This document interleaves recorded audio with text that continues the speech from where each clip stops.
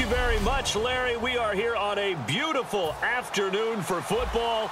Today, we've got an AFC East matchup between the New England Patriots and the Miami Dolphins. Getting ready is the kicker, Andrew Franks. And we are underway from Miami. This will be fielded at the 8.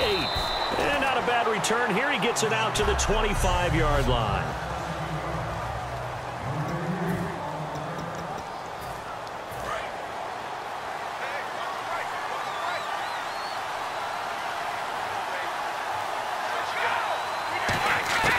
Throwing on first down is Brady. And he fires one that's intercepted. It's the former Seahawk, Byron Maxwell. And he is going to get this one back to the 20-yard line. They told us repeatedly earlier in the week in our meetings, we need some plays from our defense here on the road early. They got one. And don't think they were above all week long pointing out to their defense that the other defense is rated higher than them. You got to let that happen. And that is caught. Touchdown, Miami. Jarvis Landry from 19 yards away. And the Dolphins are going to take a first-quarter lead. And Charles, the defender, was there. He just didn't get it. Sometimes these plays turn into basketball in a sense, with two guys going up for the football. Which guy's going to box the other away from it and grab it? Yeah, I know you hear it a lot, but it's just the will to get it, right? Oh, without a doubt. The will, as well as a really nice touch on the ball that was thrown. And some talent, too. So the flag is for roughing the kicker, a big 15-yard penalty. And I'm not sure that was the time to go all out after the kicker. Plenty of time left in this game. Franks now on to kick it away after the touchdown. That's fielded in the end zone. And he'll elect not to return this one, so they'll bring it out to the 25 on the touchback.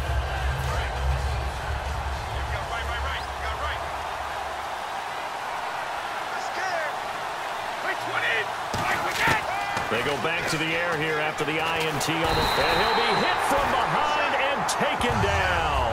Jelani Jenkins in there to bring him down for a loss of 7.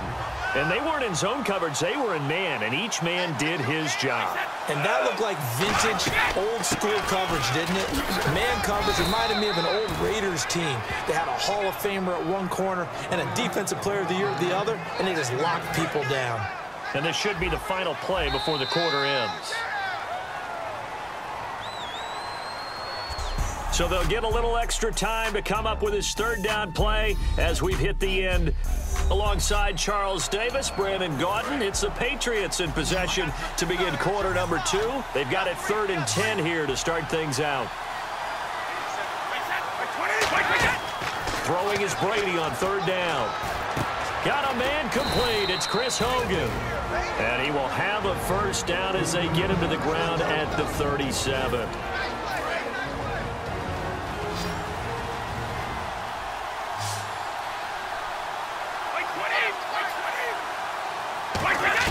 On 1st and 10, here's Brady. Throwing middle, but it's incomplete. Gronkowski, the intended target. All right, different topic here. 2018, the Super Bowl, traveling north, far north to Minneapolis. Early predictions for that one. Who you got? Well, you know, everyone's still waiting in the NFL for a home team to play in its home stadium, right? So could the Vikings be that team? I'll start in the NFC, and I'm going to say no. I think Seattle. Starting to get near that maybe last run with their defense.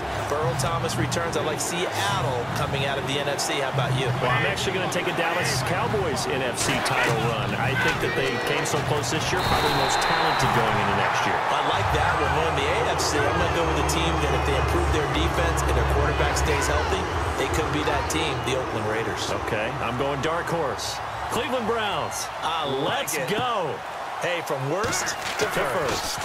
And he gets this away, angled for the sideline with a lot behind it. Wow.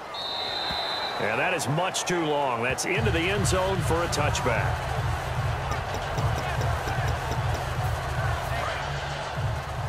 Hey, here we go.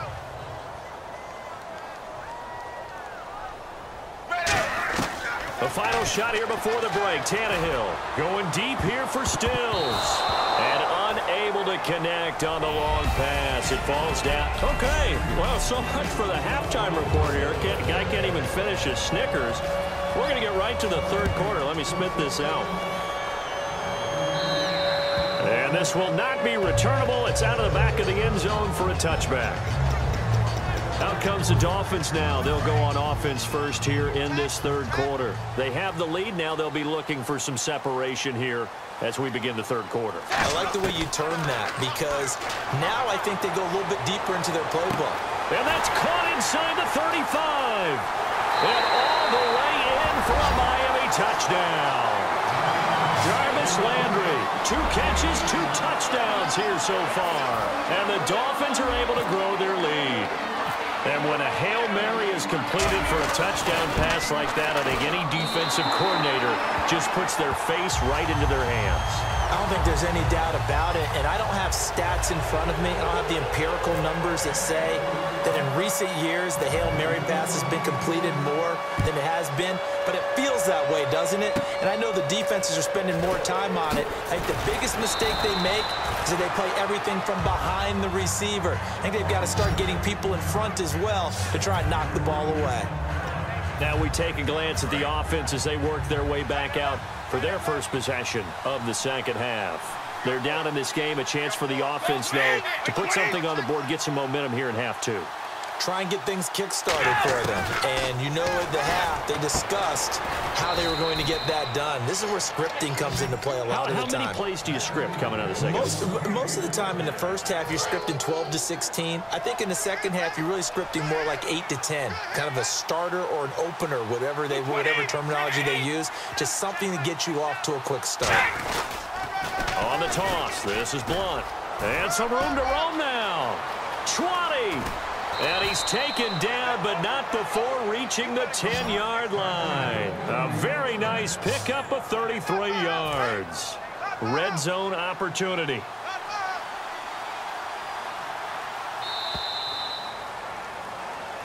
Back now in Miami.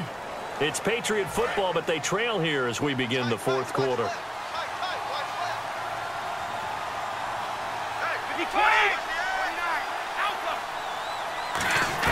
Brady now on first down. And this is caught now for a late touchdown. So hold everything here. This one's not over yet. And there's the touchdown that they needed, so they'll celebrate. But the guys on the sidelines, they've got to stay focused. The onside kick team, they need them to get the ball back. Yeah, part one of the equation done. Now they need to convert and then get that onside kick. Time definitely of the essence now. Just under a minute to play, and here we go. And he is out of bounds on the other side of midfield.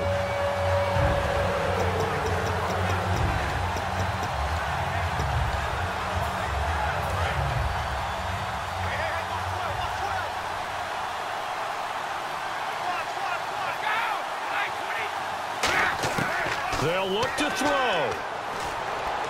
And right side caught. Hogan. A good pickup there of 20 yards. And quickly they get to the line. He's back to throw. This will be caught at the 2. And he's in. Touchdown, Patriots. Chris Hogan in the final minute. And the Patriots are within an extra point of tying this one up. And while it appears the heavy lifting was accomplished by scoring the touchdown, they're still down 1. That extra point is not a gimme. Personal foul, roughing the kicker, defense. Uh-oh, flag comes out here. This is going to be roughing the kicker. When you're going back there on the kick block, you've got to go to the right point. That didn't happen, ran into the kicker. The penalty flag had to come out. And this will be a touchback as that sails over the end line. And let's shift now to talking about the Patriots defense. They're trying, Charles, just to simply preserve this tie at this point. I mean, well, they'd take a turnover, pick 6, but they're trying to hold on to that tie. No doubt about it, and they have to stay on alert here. Well, this is taken in. It's complete. And that's a touchdown as they've broken our tie here in the final minute of the fourth. Well, any thoughts about overtime have ended at this juncture. That touchdown puts them up 6. I would imagine they'll kick the extra point now and rely on their defense. Yeah, rely on their defense. So a little bit of time left on the clock here in the fourth, but they got to feel good now. And this one through the uprights and good.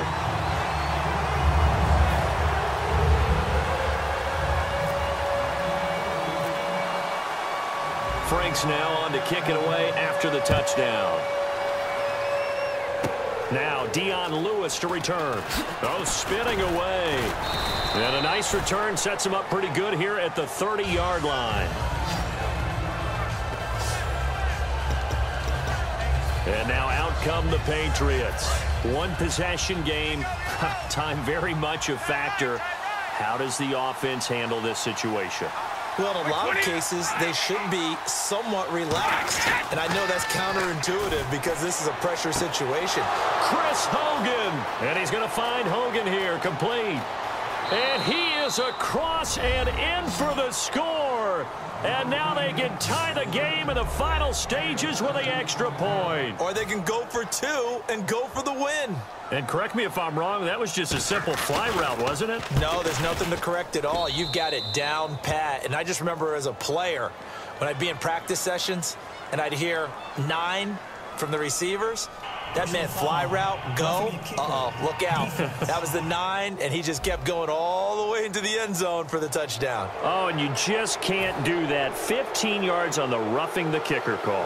Absolutely inexcusable. The kicker's in a defenseless position, and he just gets taken out. And they will not get a chance to return this one as it's through the end zone for a touchback. So now here come the Dolphins. They have a little bit of time here to get into field goal range, not much. A tie game, you don't want to do anything crazy, right? I agree with you on that one. Risk reward, okay? If you go for it, what is the absolute reward on this? But the risk is probably greater. Run the clock out, get to overtime, and try and win it there. All right, we'll see if they do just that.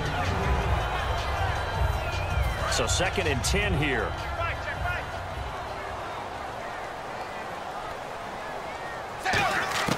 Tannehill now to throw. He's going to let it go again. And that's caught inside the 30. And he's in for the touchdown. And in the final seconds, forget overtime, they've just likely won this thing in regulation. So they do get it across for the game-winning touchdown, barring, of course, something crazy happening on the kickoff. So if we took the crazy out of it, that's the way you close the game out. That drive started on their own 25. 2 plays, 75 yards later, into the end zone. And this is secured by the Patriots. Well, 4th quarter, they felt like they needed the football back. Unfortunately, they couldn't get it. And I know we brought analytics into the game, and someone has said here that the data says that when a team's expecting an onside kick, 80% of the time, the team expecting it, they do actually recover the ball, which is what we saw here. I just wonder if that number is much more of a anecdotal type of... And, a crusher there as it's intercepted. A great read, and it's picked off. And that is going to seal this victory as time runs out. Well, we